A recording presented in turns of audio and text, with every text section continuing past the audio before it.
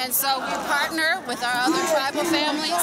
Water is life. Without water, we can't do anything. We can't eat. Water, clean water. I think about my homies in Michigan. We all need clean water. So whether you join us or not, we're fighting for you. And it's something that we all should believe in. Water is life. Water is life. Water is life. Water is life. We have to protect our resources, and if you don't care about our resources, you don't care about our planet, and you don't care about our people. You can't drink oil, keep it in the soil. You can't drink oil, keep it in the soil. You won't be able to drink oil. There's no alternative to water. There's alternatives to dirty fossil fuels. Keep it in the ground. And indigenous sovereignty. This country has a long history of colonization and genocide of indigenous people. And has carried that legacy, and it's time for them to recognize indigenous sovereignty, honor the treaties, protect our water. They're trying to make a profit out of our land. The Federal Bureau put us here on reservations. They promised never to go under them. But look what they're doing today. Honor the tree! Honor what? Honor the tree! Honor what? Honor the tree! When indigenous people are under attack, what do we do? Stand up, fight back! What do we do? Stand up, fight back! Say, what do we do? Stand up, fight back! We have a prophecy. I'm Cree and I'm Lakota, and in our Cree prophecy, it talks about a black snake that's coming down, and it's gonna try to destroy everything. And as Native people, we've always been standing up, but this was a time that we were gonna rise up, because before they were just killing us, and it was just us that were dying.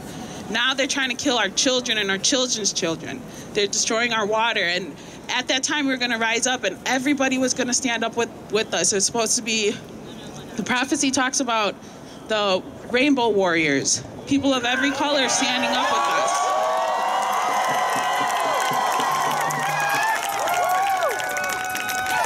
So it's happening right now.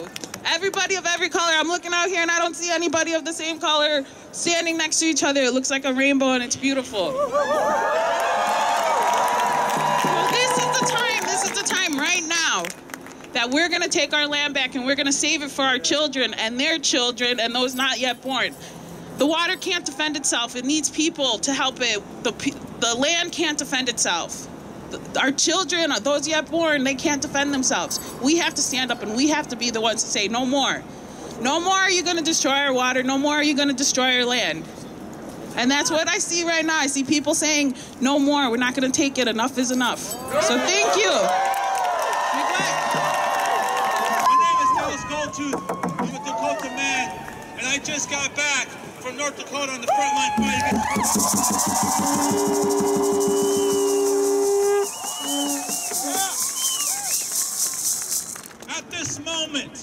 At this very moment, we have thousands upon thousands of our relatives, native and non-native, standing in resistance against a pipeline that threatens the drinking water of over 17 million people. We have people on the front line right now and on traditional Oceti-Sakowin territory, fighting against a pipeline that threatens the sacred integrity of Mother Earth. At this very moment, we have thousands upon thousands of our relatives who are putting their lives on the line to stop construction, to renew our relationship to Mother Earth. Yeah. At this very moment, they are fighting against a police state. They are fighting against a military state, where we are constantly surveillanced 24 hours by planes and helicopters flying over our heads, invading our dreams and telling us and reminding us of the colonial system that we live in. Right at this moment, our people are facing off against militarized law enforcement, who are using armored personnel carriers, who are using snipers and Humvees, who have the National Guard supporting them, who have the police and the corporations backing them up. But the truth is that is not where the power lies. The power lies in us, the people.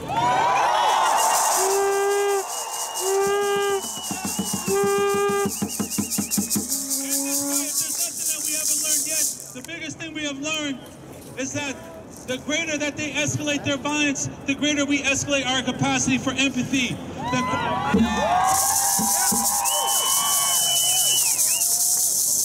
greater they escalate their violence and their usage of weapons upon us, the greater we escalate our ability to demonstrate the power of prayer and love.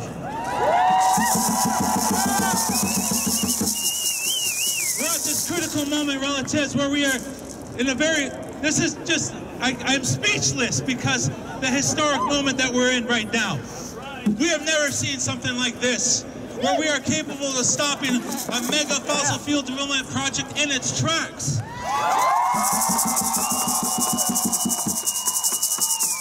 We're in this moment where we're seeing all these different movements, these social movements, the fight for good jobs, the fight for the ability for good housing, the fight to protect our lands is coming together like no other. And I'm just so excited to see this future, aren't you? And this must be reminded, and we say this every day on the front lines, is our enemy is not necessarily the Dakota Access construction worker. Our enemy is not necessarily a police officer. Our enemy is the system that creates these situations. Our enemy is this white supremacist colonial system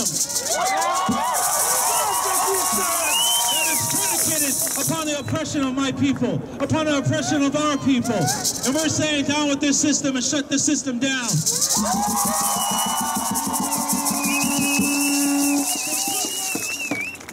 For too long, our communities, whether they're in the oil fields of North Dakota, down to the refining ports of the Gulf Coast, all the way up to the tar sands, we're tired of sacrificing our lives and our future for the benefit of this colonial system.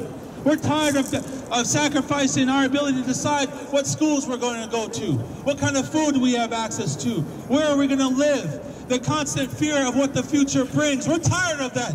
And so together, each and every one of us are going to bring this system down and create something beautiful, a renewable, just society. That is the just transition that we're asking for.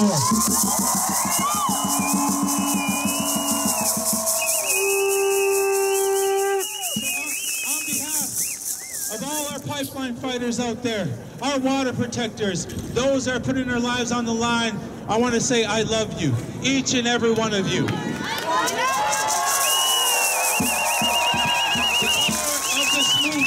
Is in the prayer, and that's what we state before anything else. If you want to help us, if you want to help Indigenous communities in their struggle, you have to ground it in prayer. You have to ground it in the belief that our minds can create lasting change. You have to ground it in the belief that if we put our thoughts to it, if we really be mindful of the system that is predicated upon the oppression of countless millions across this land, and we want to put the energy to change that, change will come. So I thank each and every one of you from the bottom of my heart for being here. This is beautiful right here.